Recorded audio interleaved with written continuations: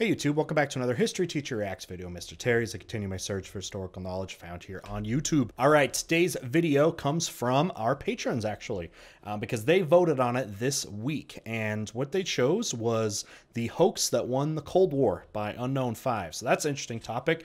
Cold War has kind of been a popular topic of discussion right now. I noticed a lot of the young people are very interested in it. Kind of the ideas of communism, and kind of been fascinated by that and that whole sort of relationship between the United States and the Soviet Union. So I'm guessing from this one, this hoax probably perpetuated by the United States, since they said it's what won the Cold War. So that should be interesting to check out. By the way, if you are into the Cold War and into video games, and maybe you've been around recently for on the eve of the release of Call of Duty Cold War, that's something I was playing the beta on and will probably play when it comes out. And if that's something you would like to see me play, a couple things you can do. You can sub to the Mr. Terry Gaming channel. A link is down below. Or if you prefer to watch on Twitch, we have a newly created Twitch channel. It's just called Mr. Terry History, and there's a link down below.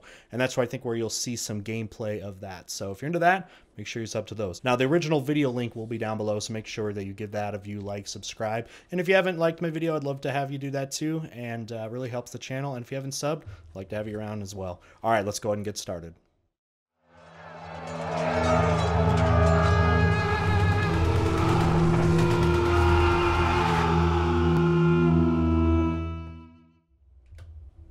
On the 23rd of March 1983, President Reagan delivered a now famous, but at the time somewhat unusual, televised address to the American people that the media mockingly labeled as the Star Wars speech.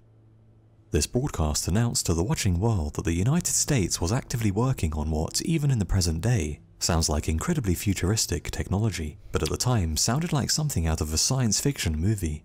Just the whole Star Wars thing, as they called it. They're going to build some kind of defense system against like atomic bombs, like stuff in space that would shoot down, you know, atomic weapons being launched. That was an interesting concept.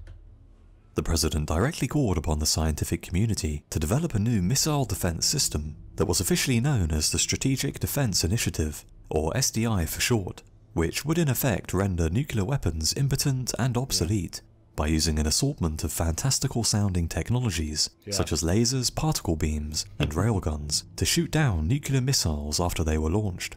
Yeah, they kind of, people nicknamed this Star Wars because it was like they were going to be taking weaponization into space, and this was in 1983, so this was at the peak of the Star Wars trilogy as it was kind of wrapping up, getting ready to wrap up. And yeah, the technology sounded like something out of a movie. Now this never happens. Never is created. It required a technology that was not even close. But I wonder, my hypothesis, I wonder, is that they, like, the idea of this was something that maybe the Soviets took seriously and helped that way. Safely destroying them in space before they could reach their targets, finally ending the terrifying threat of nuclear Armageddon and ushering in a new era of world peace in the process. Yet while such a goal seems praiseworthy, this proposed missile defense system had one major flaw. In order to operate, it would require the use of advanced technological systems that had not even been researched or developed in any meaningful way. But maybe that's the point. It's like, you know, we're just going to talk about it and tell the Soviets that the Americans actually, you know, have this technology, but act like you do. Many in the scientific community were not even sure if such technology was possible, with others suggesting that even if it was, it could be several decades before such a system would be ready. So what exactly was going on? Did the president have inside knowledge into advanced secret technology that was almost ready for use? Or was the entire speech an elaborate hoax designed to bait the Soviet Union into massively increasing its military spending as it desperately tried to keep pace with the United States by pouring billions into developing its own space-based missile shield, causing a new defensive arms race that would place additional pressure on the already struggling Soviet economy, forcing the Kremlin to the negotiating table to discuss slashing its nuclear arsenal, or perhaps even completely bankrupting the USSR and ending the Cold War in the process. Yeah, I mean, that essentially is what happens in the 1980s with the Soviet Union. The Soviet Union's budget for its military was such a high percentage that they couldn't keep the local economies, you know, afloat that way. Because again, it was such a large part of their GDP was this, and it did bankrupt. I mean, the Cold War basically bankrupted the Soviet Union. So what I want to see though is there evidence that the Soviet Union took this seriously, the space defense network, and amped up their spending, because that's where you have to say it actually, had an effect or not. At the end of the Second World War, the devastated world was left divided into two opposing and competing blocs. On one side was the capitalist West, consisting primarily of the USA and its NATO allies, while on the other was the communist East, made up of the Soviet-led Warsaw Pact. Right. With the USSR and USA now the two sole superpowers in the world, both blocs sought to outdo one another by developing ever more vast and technologically superior militaries. However, this expensive arms race had brought into existence thousands of nuclear missiles that had the potential to effectively end human civilization. This late in the Cold War, by the 80s, the Soviets actually had more atomic weapons than the Americans did. They had more, but again, you were still talking about numbers, because it was in the thousands for both sides. Way more than you would ever need to. And the Soviets definitely overproduced those weapons, because it was more than you would ever need, plus the amount of money that was required from your economy to keep up that kind of production was not something the Soviets could keep up.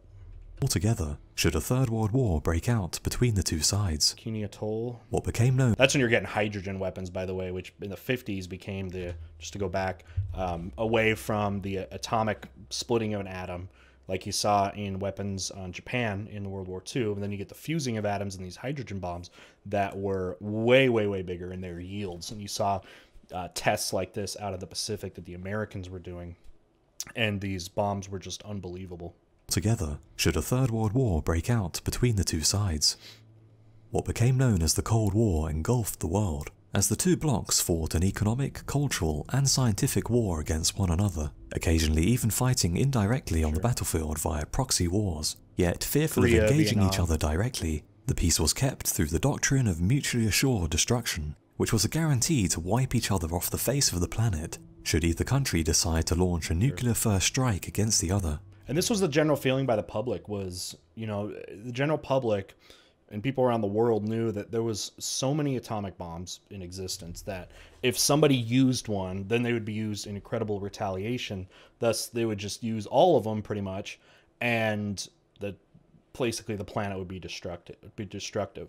So this idea that if one uses it, then the other is going to use it and use pretty much all of them. So it's mutually assured destruction, because even if they have so many that even if some of them don't hit their targets or whatever, it's still enough to do an incredible amount of damage. And this was what people were very worried about and thought was a very real threat. That this was not just a possibility, but that it was going to happen at some time. That's why you saw, the hysteria and things like the Cuban Missile Crisis, or just the Cold War hysteria in general, where they were teaching people all about what to do when an atomic bomb happens, duck and cover stuff, public bomb shelters and personal bomb shelters. People felt it was a very real thing. And then, after atomic bombs were used in Japan in World War II, people thought that this was going to be the norm for battles, that large armies of potentially millions and stuff like it used to be, those are a thing of the past, and this is how war is now going to be. So, but on the counter argument of that is, with all this potential for destruction, have the incredible amount of nukes that are in existence made the world more peaceful, because it's a deterrent for people to fight large-scale wars anymore because of the threat of nuclear annihilation. So it's an interesting concept you can kind of talk about, and you can put a comment down if you think nukes are actually making the world safer by a deterrent for large-scale wars. Let me know what you think. Against such a backdrop, it's no surprise that obtaining a defense system that could shoot down enemy missiles would be the holy grail for the military, forcing the side that lacks such a defense to the bargaining table to agree to a dramatic decrease in conventional and nuclear forces, as the nuclear deterrent would now be all but worthless. Such a system could prevent a nuclear doomsday, avert a world war, and win the Cold War for whichever side was able to develop it first, so undoubtedly both blocs were actively considering ways in which such a defense might be created. The idea of ballistic missile defense was nothing new, with the US Army considering such systems as far back as World War II, when serious efforts were made to come up with a way to intercept German V-2 rockets. I mean, either way, if you're doing surface to air or air to air, you're still talking about a technology that's incredibly high end to be able to have something that can actually intercept another rocket that way accurately. And people talk about, you know, you may shoot a bunch of them. And if someone shoots a bunch of nuclear weapons, you know, it doesn't take very many to get through your shielded network to make cataclysmic disaster. That's what people know too, is no defense system can be purely like 100% foolproof, especially when you compare it with how many thousands of nuclear weapons actually existed. It just takes a few to get through to have almost utter annihilation. Before they could hit their targets. However, as the flight time of the V-2 was so short, it was deemed to be impractical to shoot them down, as forwarding the necessary information through command and control networks to the missile batteries that would attack them would simply take too long, with the V-2 hitting its target long before it could be destroyed. Yet despite modern longer-range missiles flying much faster than the V-2, the longer distances that they had to travel meant that they were in the air for long enough and at high enough altitudes for detection and destruction to be a very real possibility. For sure. Serious efforts were made to come up with a way to create a nationwide defensive system against ICBMs, yet with the technology... Intercontinental ballistic missiles, ICBMs, like they're saying there. It's the guidance systems that are so incredible, because you'd have to make such precise corrections to the rockets like this to be able to, again, intercept something going so fast and is essentially very small, like these rockets actually are. Required simply not existing yet, and with the Soviets capable of churning out thousands of missiles, as well as using thousands more cheaper decoy missiles. Look at that graph. The United States definitely had a lot more, as you see in the 60s, with the amount of nuclear warheads. But then you see the United States kind of goes down with the production of them. But then in the 80s, you see the Soviet Union, it kind of skyrockets there. So you see kind of a rebirth, like the 60s, early 60s there, as you can see, that was really when the people thought the closest threat to a nuclear war was, like with the Cuban Missile Crisis. But you can see after that, United States started to scale down, and then the Soviet Union started to scale up, as you saw. And then in the 80s and 90s, interesting that you find this, it goes in line, the amount of nuclear warheads they have at their peak was about the same time that the Soviet Union collapsed in the late 80s and into the early 90s. So it kind of coincides, this production. So maybe they're related, right? Missiles to fool such a system. It was estimated that such a program would mean having to spend $20 on defense for every $1 the Soviets spent on offense, making it impractical from an economic standpoint. Especially with how much despite such huge technological and economic barriers existing, it remained both sides' worst nightmare that the other might somehow, against the odds, come up with a way to render their opponents' nuclear arsenals obsolete, leaving them wide open to a nuclear first strike. With fears in the US stoked to ever greater heights in the early 1980s when Edward Teller, the so-called father of the hydrogen bomb, announced that the USSR was behaving ever more boldly on the world stage due to their development of new space-based weapons, despite little evidence suggesting that such research was being carried out. His motivations for the announcement instead being to try and obtain funding for his latest nuclear weapon project by attempting to stoke fears of a perceived technology gap. I mean, that's the most powerful thing, is definitely if you can get them to fear, if you can get your population to fear the other, okay, whether it's a super credible threat or not, you're going to then have, you're more likely to be able to get the support to defend against some such threats. Ronald Reagan's election in 1981 coincided with perhaps the height of these fears, and while on a presidential visit to the NORAD command base at Cheyenne Mountain Complex, he was said to have been deeply disturbed by the realization that the US military could track enemy missiles with a great level of detail, but could do nothing to stop them. And while understanding the effectiveness of the policy of mutually assured destruction, he found it morally and politically distasteful.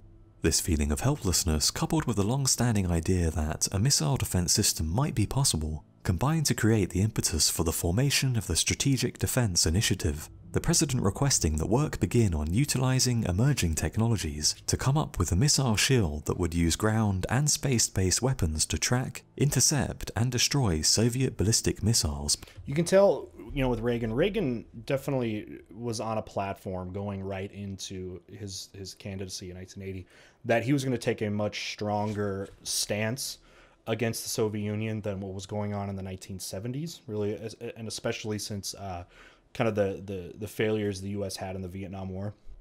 But that was a big thing. He was hardcore, like, we are going to basically end this thing and pressure the Soviet Union to end this stuff. And that's why you see him, maybe more than presidents in the past, more willing to entertain these types of ideas, even if they're completely outlandish, like this laser defense system. Before they could hit US or Allied territory, effectively replacing the doctrine of mutually assured destruction, which was seen as little more than a suicide pact. On the 23rd of March 1983, President Reagan delivered his Star Wars speech, announcing to a surprised world that plans were in motion to build a defense system that might make the threat of nuclear weapons a thing of the past. And maybe the Star Wars movies, because again, they were there at their height here in the early 80s, that people were like more likely to think it's possible. It's like, they did it in the movies, they have this kind of stuff in the movies, we can't be that far off, right? Just a year later, the SDI was set up, which reviewed a whole host of concepts for missile defense systems, many of which relied on uninvented, futuristic technology, which was widely seen as either unfeasible or simply nothing more than a fantasy. But just An satellites with assortment of lasers. fantastical weapons were proposed, including X-ray lasers powered by nuclear explosions, space-based particle beams, plasma weapons, hypervelocity railguns, and a system of lasers that could be relayed via mirrors orbiting the Earth. However, many of the proposed ideas It's simply did laughable, not pretty work, much. or utilize Even technology that today. was several decades away from even reaching a prototype stage. Yeah. In 1986, the American Physical Society, the world's second largest organization of physicists, released a report on the proposals which concluded that none of them were anywhere near ready for deployment, with some of the concepts requiring levels of energy to be improved by over 1 million compared to what was currently possible, while other Glad that like the actual scientists were like, no, we're not even close, man. You know what you should probably do is probably try some more diplomacy to end this war rather than just intimidate through an economic expenditure that we can't handle to build technologies that aren't even close to being able to exist. others were simply dismissed as being impossible. Yet the criticisms did not end there, with many condemning the SDI for threatening to destabilize the world by starting a new arms race, or even encouraging the Soviets to launch a first strike before the US was able to put the defense shield into active operation. That's a good point. That they're like, the Soviets are going to be like, holy crap, we better stop this now because, you know, they're going to have this system that could potentially take us down. We better show it now. But you'd have to think the rest of the world was freaking out of this too. The United States are going to have some global space network of lasers. That sounds like they could take over the planet, you know what I mean? And start, I don't know, blasting lasers down on any country that they want. I'm sure the rest of the world would be freaking out, not like this very much at all. While others Not simply trust the pointed to the Americans with that. absurd costs involved, and such a system's vulnerability to being completely overwhelmed by the use of thousands of decoy missiles in the event of a nuclear attack. Yet such glaring weaknesses must have been noted by US leaders, leading many to point to the strong Like how he has, likelihood like, a that it was candy all jar. just an elaborate hoax Jelly designed beans to or something. bankrupt the Soviets by forcing them to pour billions of dollars into dead-end research as they tried to come up with a defense shield of their own, placing unbearable stress on a society already racked by economic, political, and ethnic tensions. Such deceptions were common 80s throughout were the Cold War. tough. I mean, economically too, something you got to add in this is all this spending on nuclear weapons, but then combine that with what a lot of people call the Soviet Union's Vietnam, which was their disastrous war in Afghanistan, which they ended up losing, which really set them back as well, just like the Vietnam War did for the United States. War, as each side tried to mislead and confuse the enemy over the decades-long game for global supremacy. However, another view takes a far more sinister edge, with some journalists reporting that tests on missile defense systems were falsified to make them seem more promising than they really were. By the way, I want to. This photo is really famous. This is a picture, I think, from the Trinity test, which is the first atomic bomb test that happened in July of 1945 out of New Mexico, and it's a picture of the atomic bomb test going off in the first like millisecond or something. So you could see, I don't know if you can tell, but this is like the explosion. But if you can tell on the very bottom, might be hard to see in this screen, but the tower, the bomb was put on a tower, so it was up in the air a little bit, and you can actually still see the tower. And when you look at after photos, there's just tiny bits of molten iron or whatever they built that tower out of. But this is, yeah, from the first picture that you get of one, but it's within like a millisecond, right? I mean, almost as close as you can get to at the exact moment of detonation. In an effort to defraud Congress and the American people out of billions of dollars, as government departments hungry for increased budgets inflated the threat the Soviets posed to gain an estimated $30 billion, which was estimated to have been spent on SDI-related projects. Yet despite such glaring problems with the program being obvious to anyone with an ounce of technical expertise, the president's television announcement could not simply be ignored by the Soviets, who had to consider the possibility that somehow the US had come up with such incredible technology. The Soviets did indeed begin work on their own defense shield, spending an unknown amount of resources on the project, which must have been considerable, and a figure they could ill afford.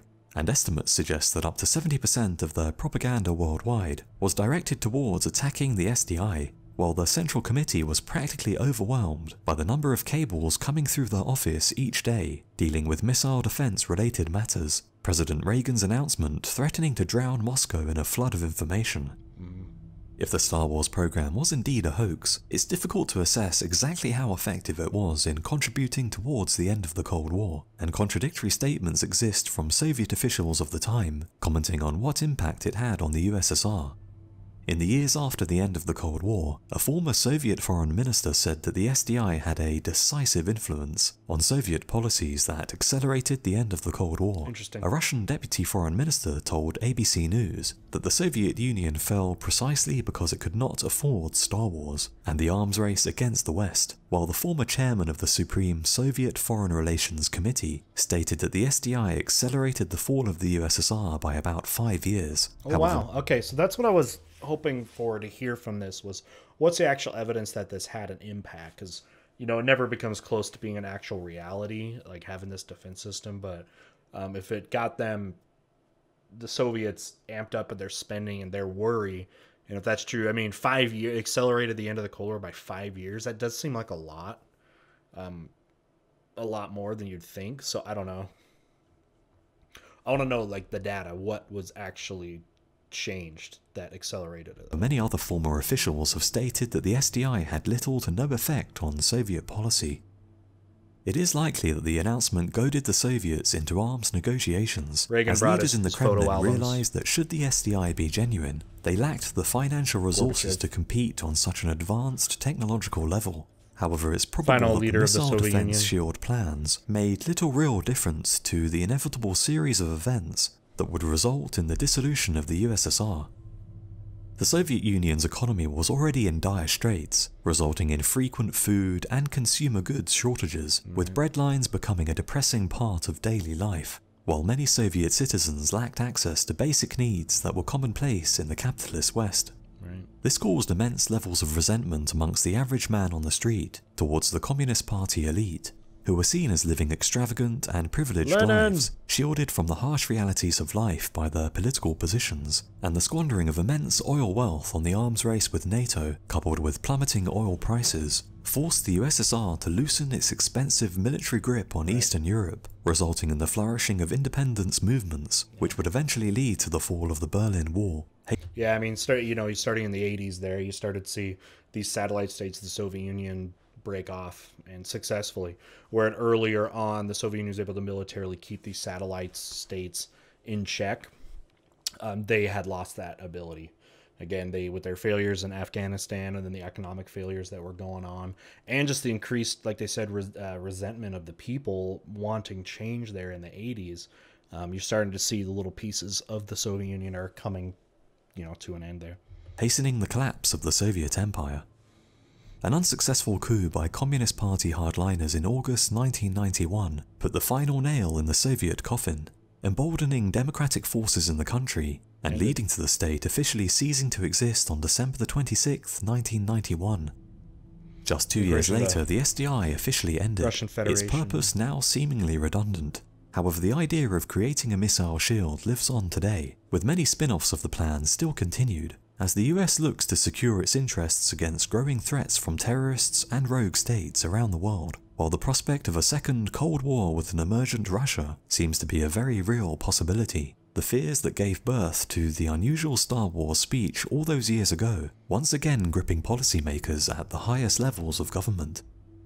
So I hope you enjoyed this episode. Thanks for watching, and let me know your thoughts in the comments below. If you liked the video, don't forget to subscribe to see lots more, and I hope to see you again soon. All right, that video gave me a lot to think about. at least answered my thing though, which was what would be the kind of answered what would be the evidence of this potentially being something that really impacted the end of the Cold War. And I guess just what you got out of it was that official saying that was for, on the inside, that it was speeding up a lot of their spending, and got them very not obsessed with the whole like defense system the United States was bringing on, but definitely made impacts on how they were spending and how they were treating things. Even though, again, I would think that even on the Soviet side, that any person with any technological background would understand that what the United States was sitting there proposing was not even close to happening.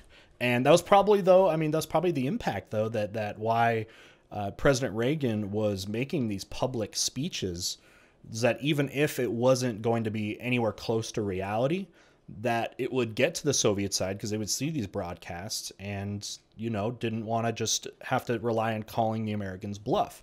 So now one question I would ask, though, is even without, or a question I'd answer, even without this proposal of this, again, laser space defense system, would the Cold War still have had the same result? And I think definitely. With how things were going in the 1980s economically for them, the people clamoring for more sort of freedoms and less of a grip on society. When you get things like glasnost and perestroika, which were policies that were kind of limiting or changing the tight bureaucracy of the Soviet Union, and then also lifting more censorship and getting more rights that way. Those things were happening, and already with the economic problems that the Soviet Union was spending terribly when it comes to their economy, because of, you saw like that graph with how many atomic weapons were being developed in the 80s, which was totally absurd to try to go for that amount when economically they're already hurting, and a failing war with Afghanistan, and starting to lose control of their satellite states. Add up those things, that's going to have a far bigger impact than whatever decisions they were going to make to counter this defense system that the United States was going to make. So if it is important, though, if it did, in fact, like that Soviet official said, made them act in a way that ends up being poor for them because it sped up, in his words, sped up the end of the Cold War by 5 years, if that's even partially, like even halfway part of reality, you know what I mean? Then yeah, that does have an impact. So that's pretty cool. Now, was it a hoax? Which is one of the questions. Maybe there was never a serious, actual plan for this, because it didn't sound like they even got to step one. They were still on step 0, which was just talking about it. Like, it seems like not a single concrete step was actually made to make this kind of absurd defense network, because we wouldn't even have anything close to that today.